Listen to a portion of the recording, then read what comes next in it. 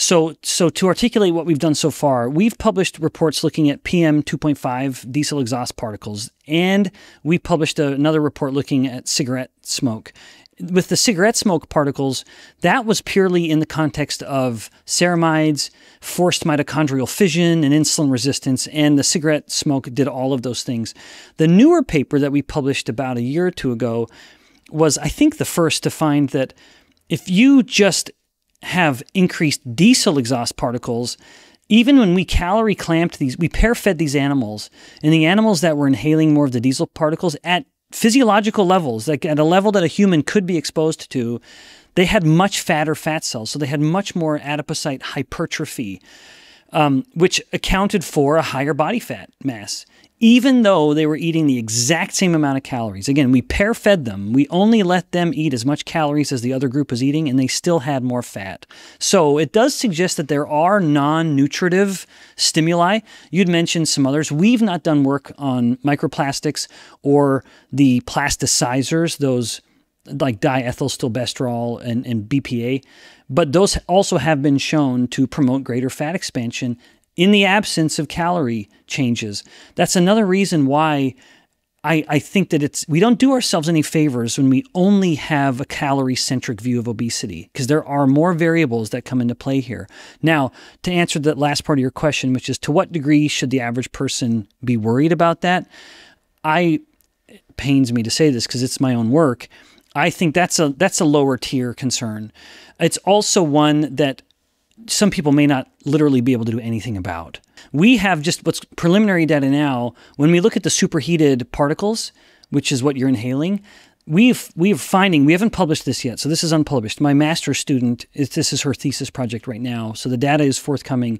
But the early data suggests that it actually, at a relatively controlled dose, matching it for the cigarette smoke dose that we used previously, it's worse. So now, I can't speak to the consequences of the tumorigenesis effects, like maybe the person's going to have slightly better outcomes with cancer. But when we're looking at the outcome we've measured so far is mitochondrial outcomes, looking at the degree to which the mitochondria can take in oxygen and convert it to ATP, rather than the oxygen being converted into superoxide radical. It's worse with the superheated particles from the vaping than from the cigarette smoke. Do you think this is coming down to nicotine or I don't know. Other things in the vape? I don't know. So we have just the whole animal data so far, and then the next step will be isolating individual particles to try to find out, all right, which culprit, if one culprit is more to blame with regards to the e-cig exposure versus the cigarettes, because it is different chemicals. There's a whole host of commonly prescribed medications out there, from lipid-lowering medications like statins to antidepressants and other neuropsychiatric, disorders and medications that help with those disorders. What is that something to be concerned about? Oh, for sure.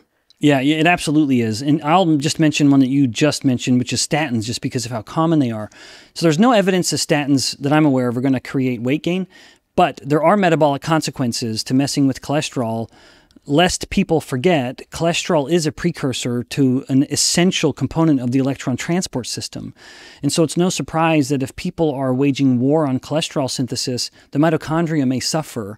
And in women, middle-aged and older women have a 50% greater risk of developing type 2 diabetes when they get on a statin.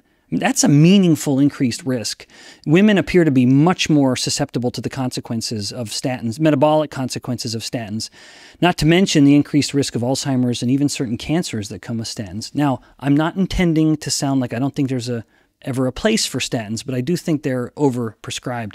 Now, more heavily metabolic, any steroid that's been prescribed to control inflammation is going to be deeply problematic for weight gain. So if a person has an autoimmune disease or a chronic inflammatory condition and the clinician has prescribed a corticosteroid, they're going to gain weight very, very quickly, because that starts to play on that stress pathway, where the more cortisol that pathway is being activated, which is what that's doing, the more you're going to make the body insulin resistant. Higher insulin promotes fat gain.